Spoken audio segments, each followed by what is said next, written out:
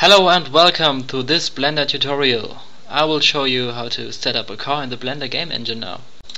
First I will set up my Blender window. This is the default scene here. I'm pressing T to get rid of this window here.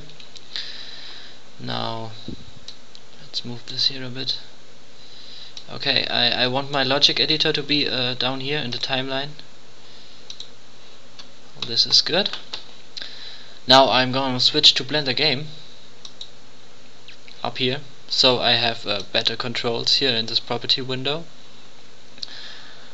So now let's okay, I will start by modeling a low poly car.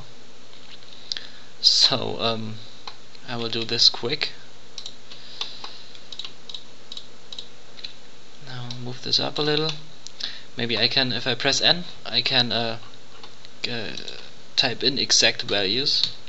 So this is 0.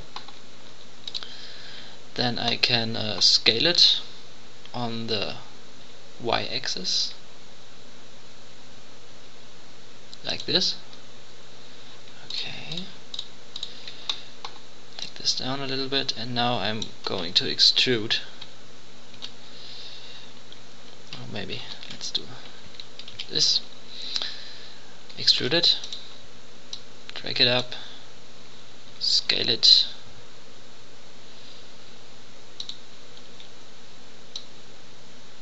like this. Okay. Extrude it again,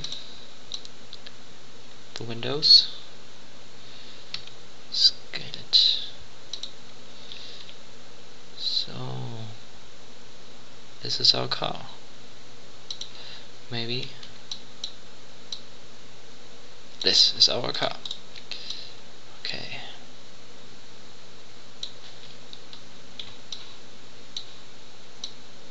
Look at this. It's pretty awesome. Maybe it's a little bit wide, but it's okay. So now that we modeled our car, we can start by enabling the physics for this car. So because if I start the game engine now, there are no physics, the car just floats in the air.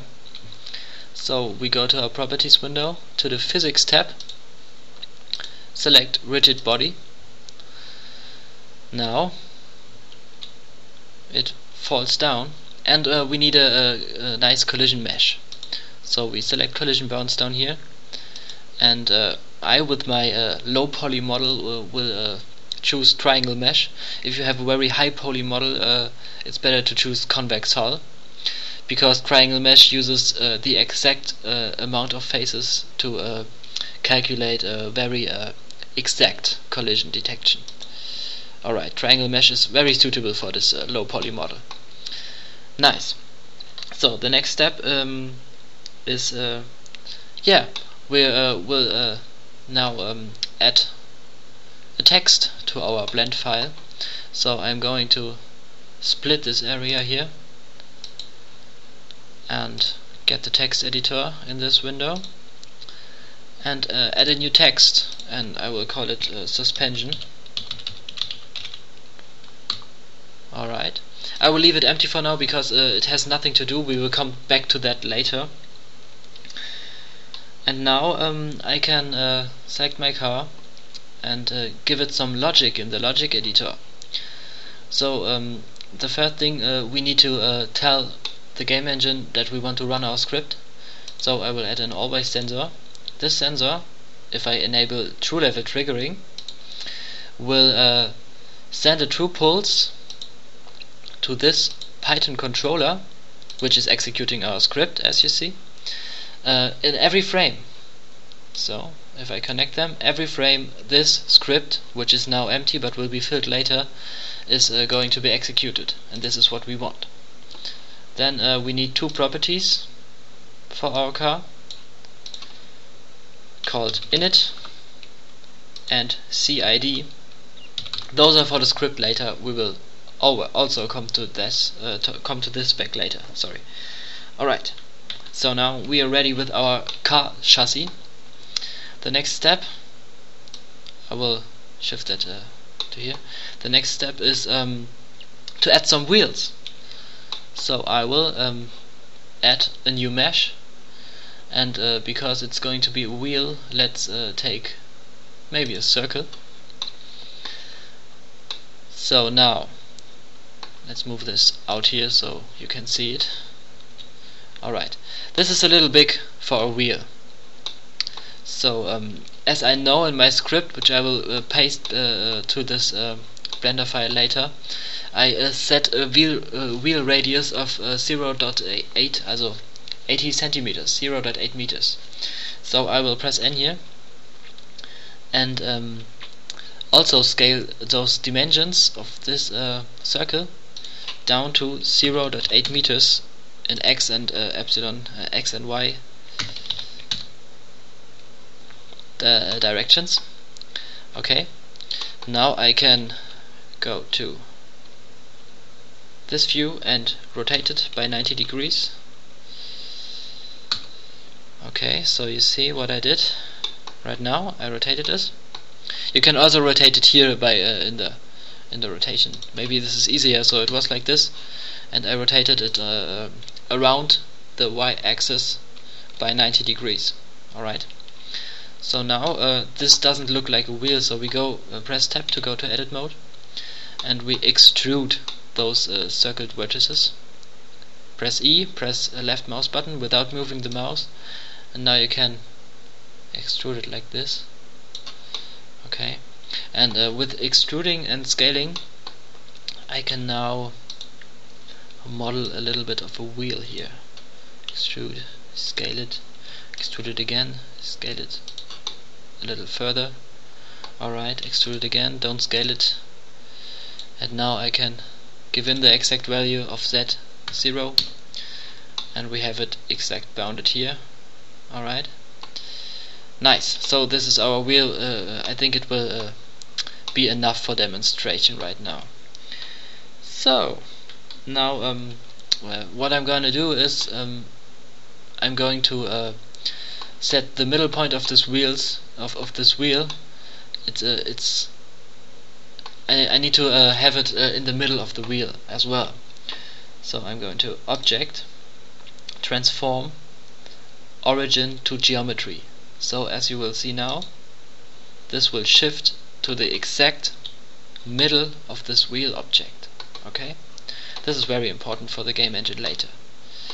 Otherwise your car can flip around and do things you don't want it to do. Alright, now our wheel, our wheel needs some logic too. So the only thing it needs an actuator. I will choose a visibility actuator because at least it doesn't do anything, this actuator. It's just there so that the script knows which wheel to handle, which object to handle with this wheel. The important thing of this actuator is its name. It needs to be wheel 1 for this wheel, for wheel 1. For wheel 3 it needs to be wheel 3. We will add with the other wheels later. Let's first set up this. So this is ready, this actuator, and now we need to change the physics type of this. So here in the physics tab we are going to set it to no collision, because it must not collide with the vehicle, because we don't have real arches right now. So it will act weird again if we don't you know sorry, if you don't set it to no collision. Alright, okay, so now we can duplicate this by pressing Shift D and drag it up here. So now we have 2 wheels, now we have 3 wheels, now we have all 4. Alright, this wheel, or original wheel, has the right name in its actuator, but those wheels we need here we need to change those names to wheel 2, then here to wheel 3, and here to wheel 4, so that the script can call all of those 4 wheels. Alright, Nice. So now we have our 4 wheels.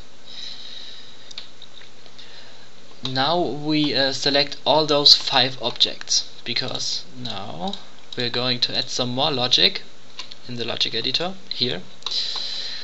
Those are the both this is a sensor and a controller from our car, and those are the actuators from the wheels. So we connect this Python controller to those actuators from all of the wheels, from all the 4 wheels. So now the script can actually grab those wheel actuators, and with those wheel actuators the owner of those are the wheels, so the script knows where are the wheels. Okay? Alright. So now everything that's left to do, we need to give it some function, and this is what we do with this script. I'm gonna paste it now. This is the script. You will have it in the description. I will paste it in the description. With with Control and F, I can add line numbers and syntax highlighting, so it looks a little bit better. So this is our script. I will come to the I will come to that in another video. Sorry for my English. Okay, so now if we start it, if we start our game engine, it all should work, and I hope it works now. No, it doesn't. Okay, so I need to check where the problem is. I will toggle the system console. Okay, I made a mistake. The mistake is those properties of our car need to be integer. Okay, integer, it's very important. Let's try it again. Yeah, look at this. So the script does something at least. I will add a plane, so we have some floor, some ground to drive on. Scale it up to maybe 10 times, no, 50 times bigger. It doesn't matter. Okay, now let's do this again. Sorry. We can move it up. Maybe it's a little bit big. Scale it to... What did I do now? Sorry for that. Okay. Oh, I was in edit mode, I think. It doesn't matter. Just ignore what I did now. What I do now. Transform origin to geometry. So, okay, let's try it. Yeah, look at this. So it does what it should do. My plane is a little bit that looks better. Okay, look at that. So you see what is wrong. Our car does move, and in the script I have a constant force available. Apply engine force is 1, so I have a constant force on this. If I select 0, it won't move. Okay, nice. So you see what the problem is with this. The wheels are in the wrong direction, so we can just change that by rotating the wheels in the edit mode. Just look where how we need to rotate them, and then do it.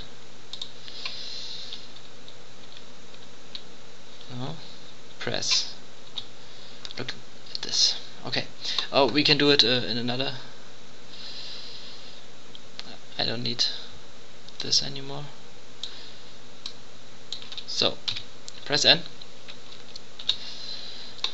So we can now rotate this wheel by 0 degrees again. Maybe we didn't have to rotate it. And very important for the game engine is that we apply the scale and rotation of this. Object, apply, scale and rotation. Let's test it, if it worked out. No, it didn't.